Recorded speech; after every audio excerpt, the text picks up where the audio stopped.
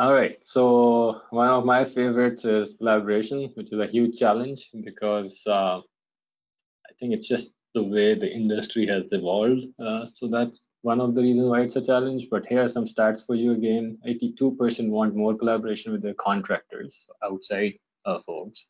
60% face communication and coordination challenges with team members. 49% have to manually transfer data between apps because there's no single system. Now, why is this important? It's important because people, I've seen many systems, and they would say, oh, we have this chat app and we have this app, but those apps are all separate. So I can go to the chat app, I chat, but now I'm back in the project. So how do I know what happened there?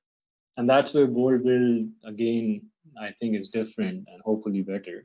And I'll show you and I'll leave it for you guys to decide.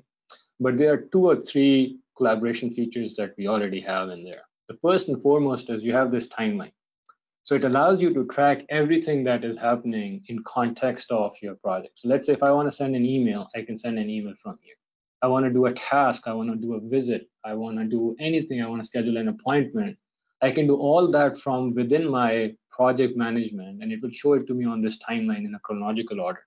So I can see the whole stretch of the events. I can also automatically create some of these. So for example, when you send a submittal, I can track that in here as well in the timeline. So as you come to the timeline from the collaboration standpoint, you know exactly where this project is sitting.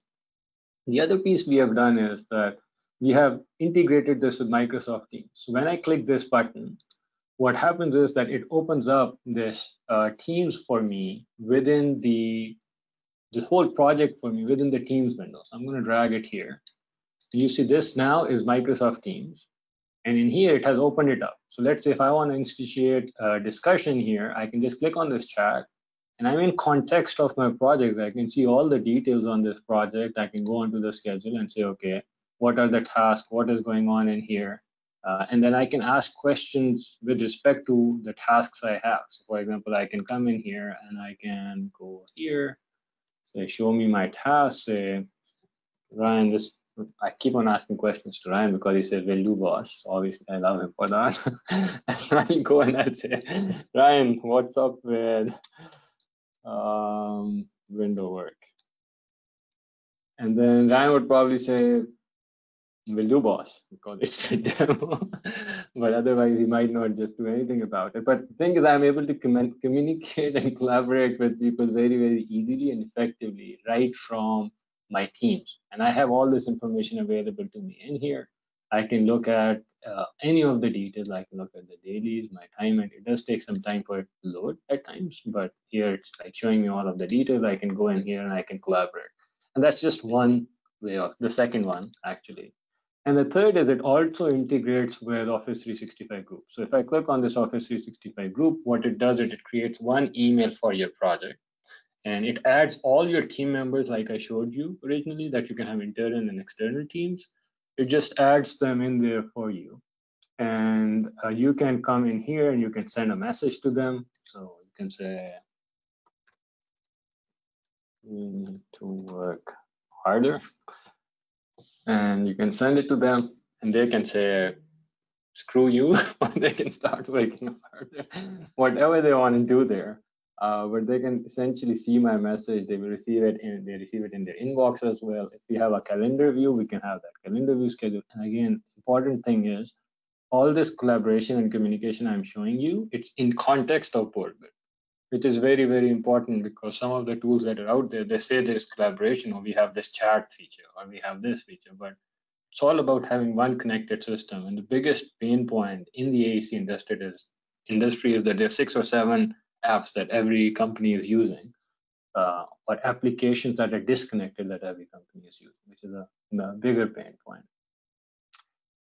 So this is kind of what I wanted to share with you from the collaboration standpoint. Try to make it easy for you to collaborate.